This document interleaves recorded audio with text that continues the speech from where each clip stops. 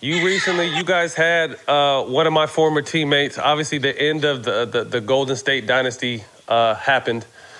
You guys picked up Iguodala, and Jack and I know the business of basketball is a cold game. He came there, didn't play. Obviously, as young players, thinking like, I'm sure you guys had a certain mindset and thinking like, why is this guy not playing? He had a certain reason why he wasn't. Tell us what that was like, because at one point, Dylan Brooks broke the silence and said what he said and completely understand it, from a competitive player standpoint.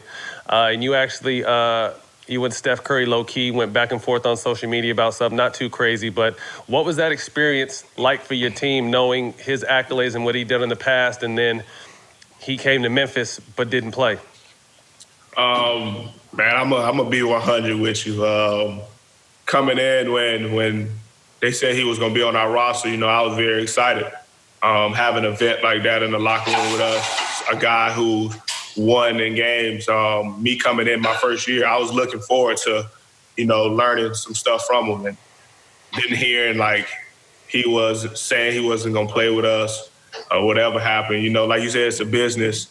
All different type of stuff go around. I was just like, wow, basically somebody said, like he said, we wasn't good enough.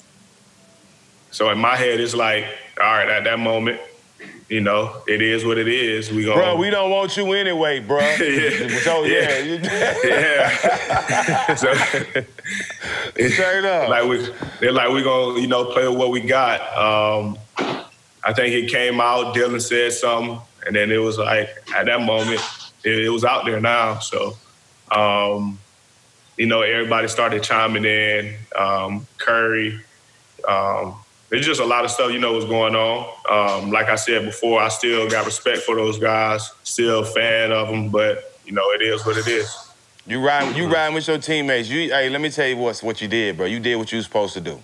Point blank. You know what I'm saying? I don't care what team I'm on. I don't care who said. The president said, you say something about me or anybody of my teammates, I'm going to say something. And you're going to have to deal with that. Now, when I'm on another team and you say something about them, it's all good. But while I'm on this team, you're gonna show some respect, bro. Yeah, you did right, bro. That's what I just feel like, man, we not taking no disrespect. Where I'm from, it's one all, Yeah, exactly. We ride for hours, so yeah. At that moment, that's what it was. Yes, sir. That's how it's supposed to be. That's how it's supposed to be. Can you pinpoint possibly one defining moment up to this point in your career, whether it be a good game, a dunk on somebody, beating a team? Has there been one moment that's really stood out to you thus far in your rookie season? He got some missed dunks in his career, Matt, that I wish I would even just got a chance to try. Yeah, I didn't get a chance to try nothing like that in my career. I want one of his missed dunks. I just want one of the missed ones. The one he almost shit on Kevin Love? That was crazy. I got a couple. Let's hear it. That Kevin Love joint was definitely one.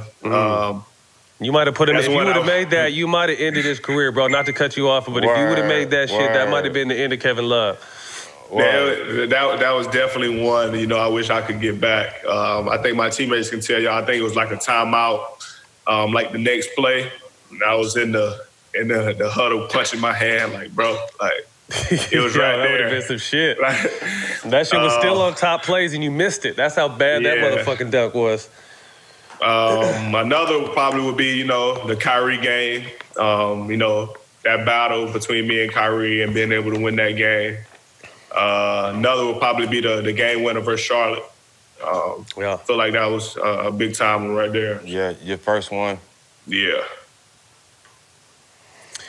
Hey, that Kyrie game was special because I seen both of y'all. Kyrie put a move on one of y'all big men with the hesitation. Off the screen. Oh, my God. Y'all was going at it. That was good basketball, man. I can't wait to see y'all. I want to see y'all go at it for years to come, man. That's going to be for a long time. I still look back at that game right there.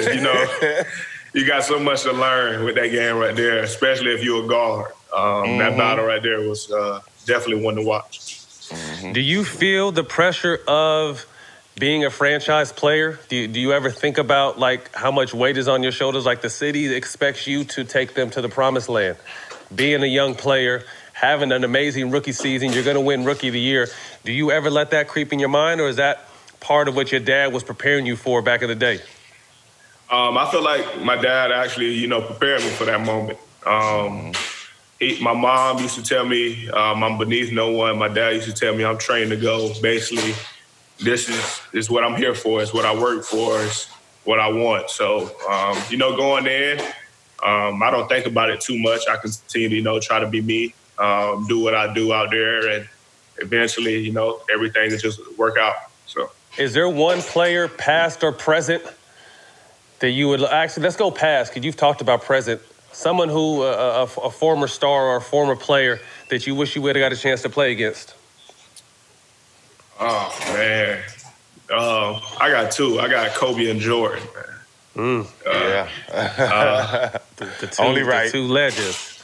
Yeah, I need that battle right there. Talk to us about it, though, because you're a lot smaller than them. So talk to us what goes through your mind when you think about matching up with those two.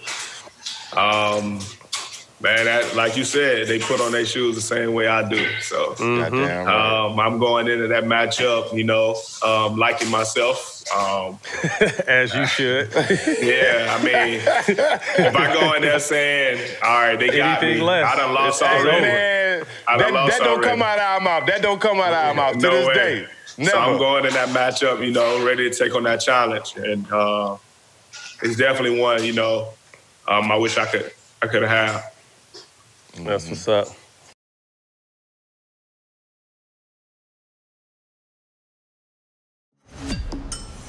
This life was all I ever wanted. I'm not leaving. Not yet. I was hoping you'd say that. We gotta hit the streets, make some money. People like us must destroy people like him. Buckle up.